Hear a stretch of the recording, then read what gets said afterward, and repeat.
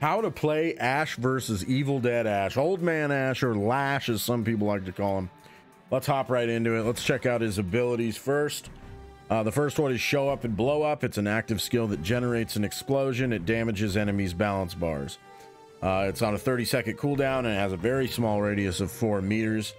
This is actually much better than you'd think. It doesn't tell you anything about what kind of balance bar damage it does, but it is fairly significant. And it is actually the ability that makes Lash one of the best characters at the moment because of the way the meta is at the moment this video was made.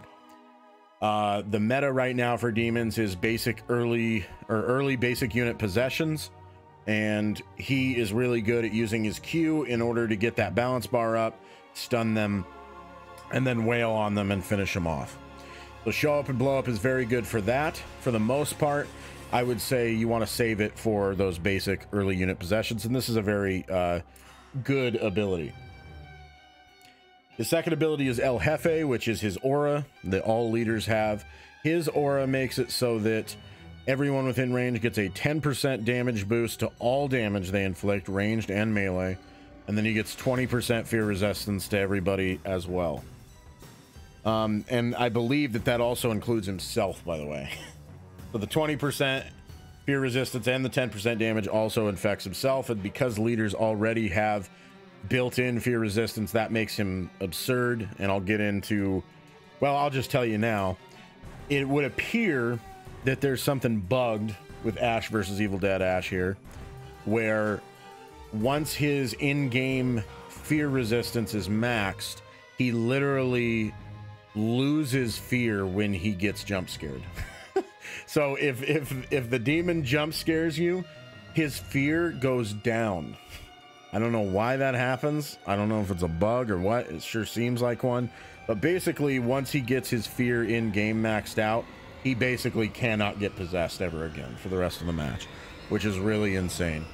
His third ability is Old Friend. He starts the match with a chainsaw. This is an okay ability. The chainsaw is a great weapon, so that's good at least. The only problem is I'd say typically you want to drop the chainsaw for like a sledgehammer, because the big thing that you really want to go for on Lash is his balance bar damage. That's the biggest thing with him, because you really want to contribute to Show Up and Blow Up, and if anyone has balance bar resistance, you're going to want to use Show Up and Blow Up and then have a sledgehammer, which is going to deal more balance bar damage than the chainsaw will, and get them stunned much faster. But otherwise, it's great, because then it means you don't wind up getting stuck early game with a bad weapon where you can't find loot. And again, with early game basic unit possession, if the demon finds you right away, you at least have a good weapon to protect yourself with. So it's a decent enough ability. His level 25 is El Jefe Grande, which enhances his aura effects when he performs a finisher or dismembers an enemy. It's mostly going to be finishers that you're going to get this from. In early game, you'll also get some from your chainsaw thanks to its high dismemberment. El Jefe Grande is great.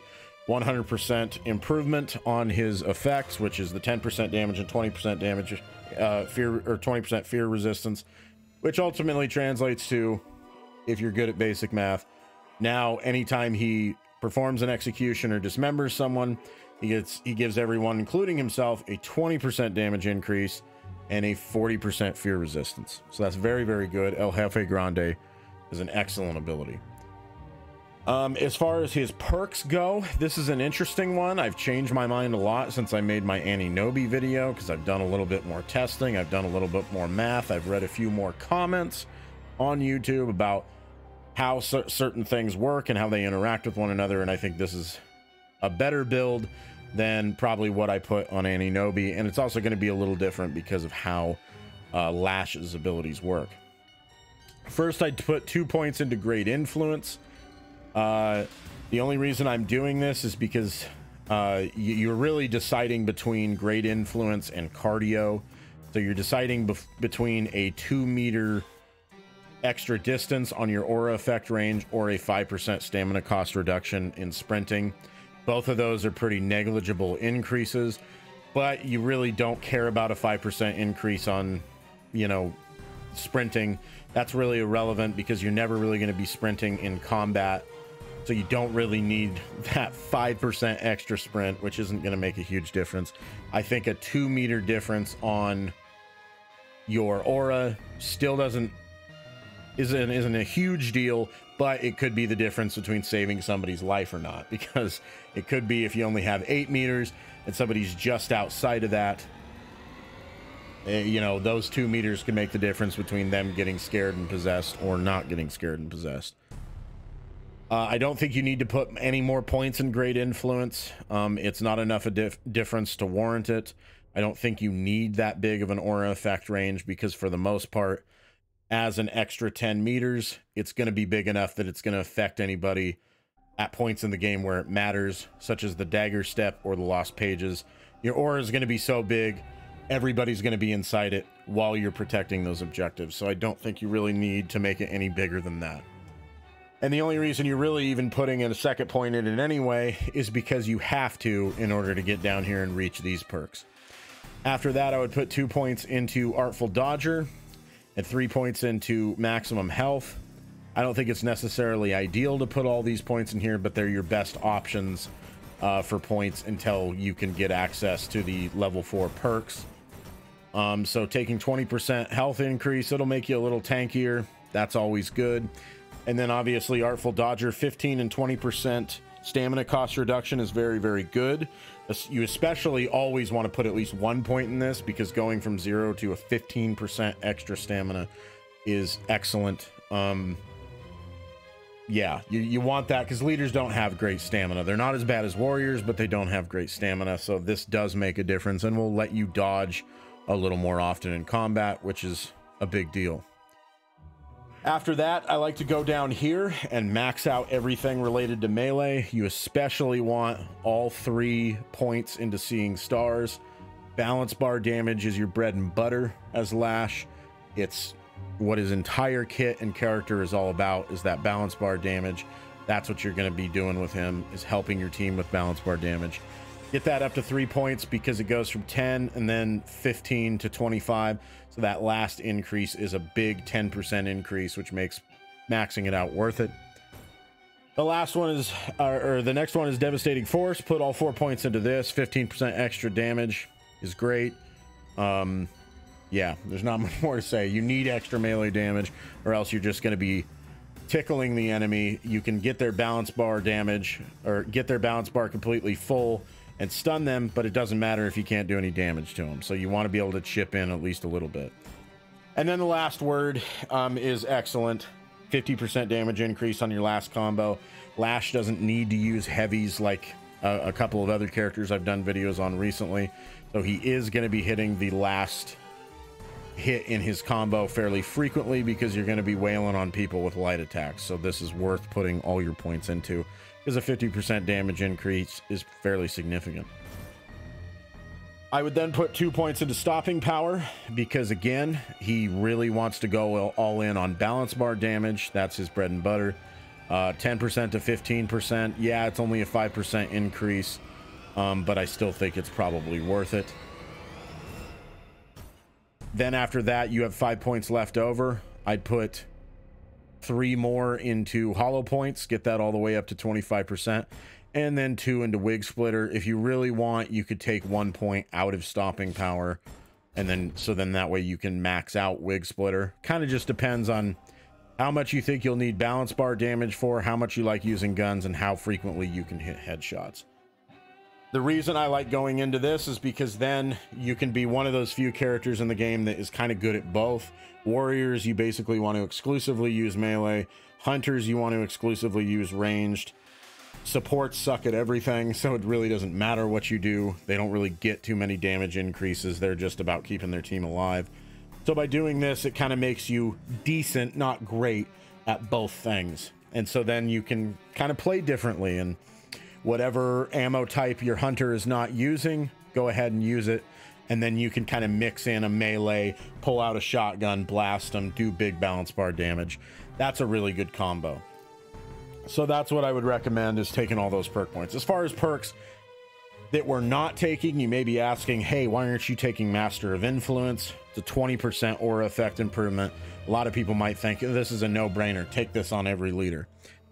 You shouldn't. If there is one character that you might think about taking it on, it's Leader Ash, because of the fact that he has El Jefe Grande, which increases his aura effects by 100%. And the greater the value, the greater the benefit you're going to get out of these small percentages. But even still, if you look at this, he only gives a 10% damage increase and 20% fear resistance. So ultimately what that translates to is if you max this out, which takes 4 points on its own, plus you got to work at least 3 points just to get over there. So in total, it's 7 points just to max this out. You're leaving behind a lot of damage in order just to max this out. And ultimately what it results in is a 2% damage increase to his aura and a 4% increase to fear resistance. That doesn't sound worth it. Well, you might be saying, well, what about El Jefe Grande? El Jefe Grande doubles that. Well, now the damage becomes what? 24% increase to everybody, an extra 4%, and your fear increase goes to 48%, an extra 8%. Now, the 8% is iffy. You might say, well, 8% is pretty good. Maybe that's worth it. I don't think it's worth 7 ability points. Even at 40%, you're going to be giving people so much fear resistance. I don't think 8% is going to make or break you, especially not for the cost of 7 perk points. It's just not worth it, in my opinion. I would not take that. As far as these other ones go, the amulet stuff is just not a big enough increase to justify taking, in my opinion. It's only a 3% increase with 1 perk point, and then a 2% with a second perk point. On both of these, it's just not enough. Leaders aren't really meant to be tanks anyway. That's kind of your role for your warrior, if that's what they want to spec into.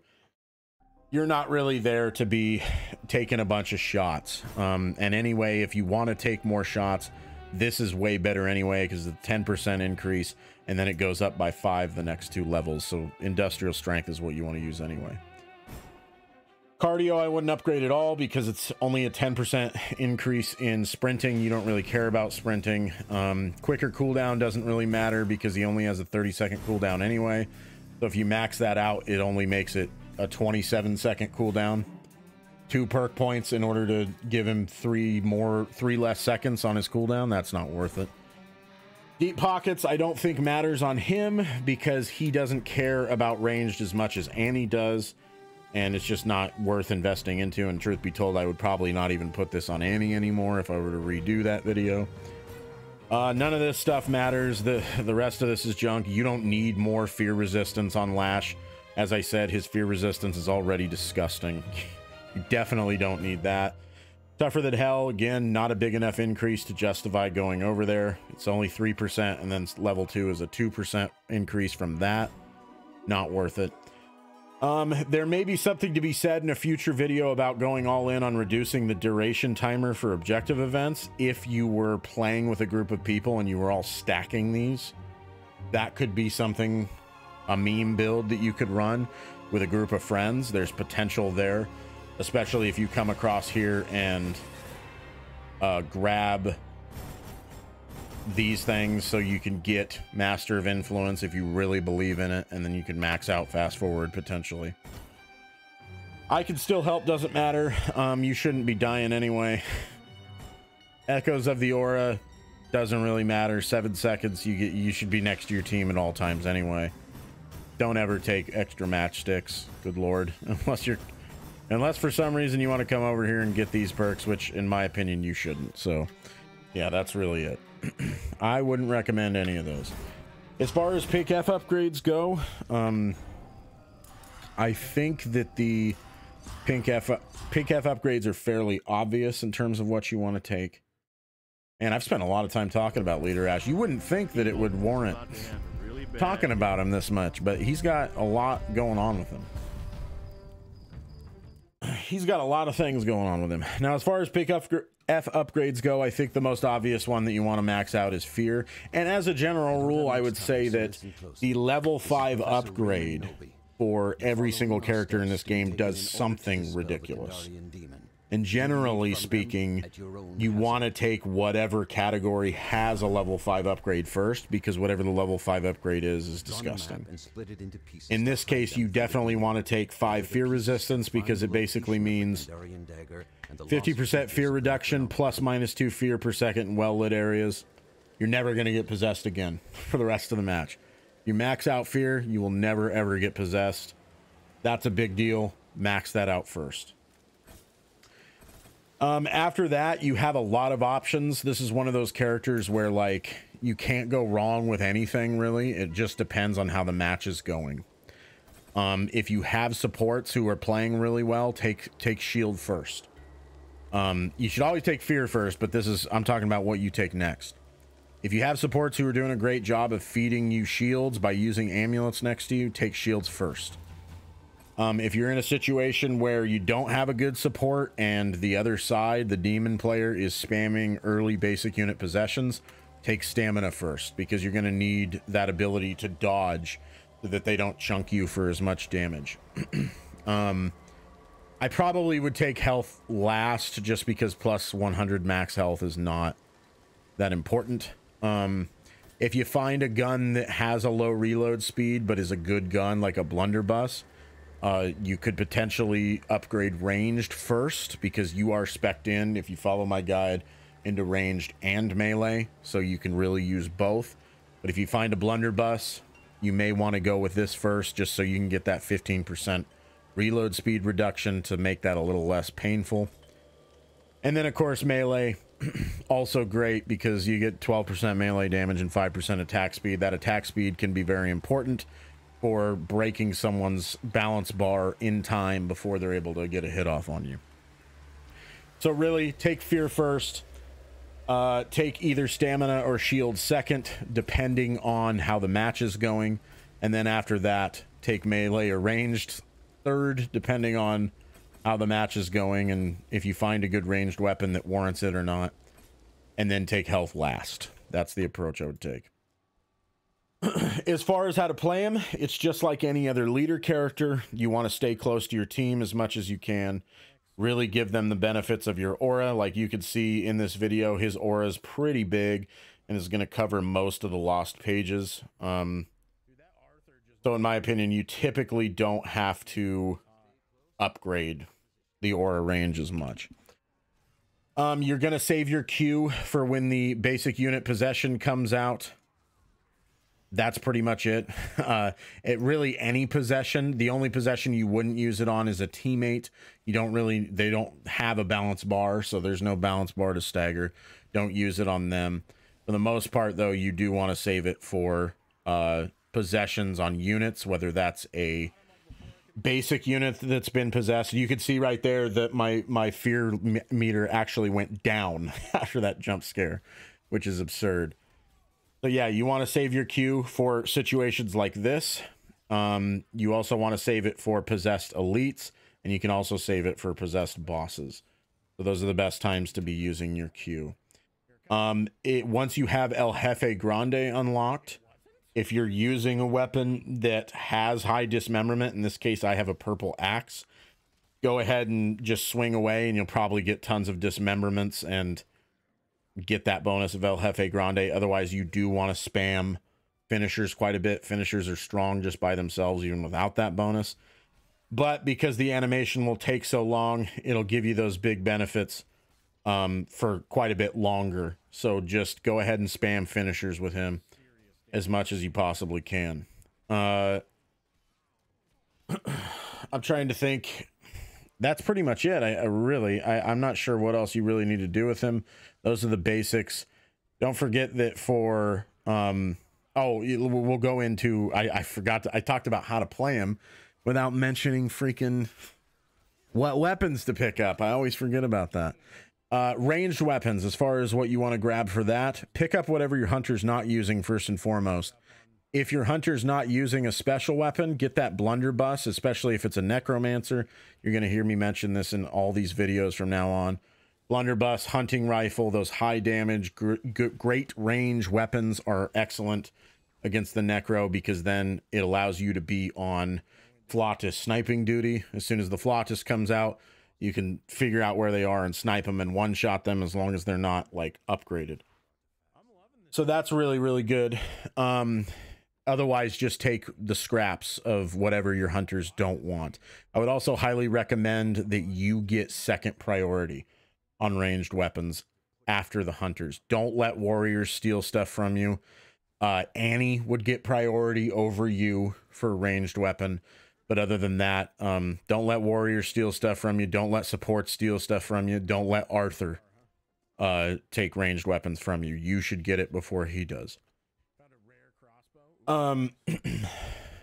As far as melee weapons go, your starting chainsaw is great. Roll with that for as long as you want. The only thing that I would swap the starting chainsaw out with is either the sledgehammer, which is your top priority. Always take the sledgehammer first above everything else because of that big balance bar damage.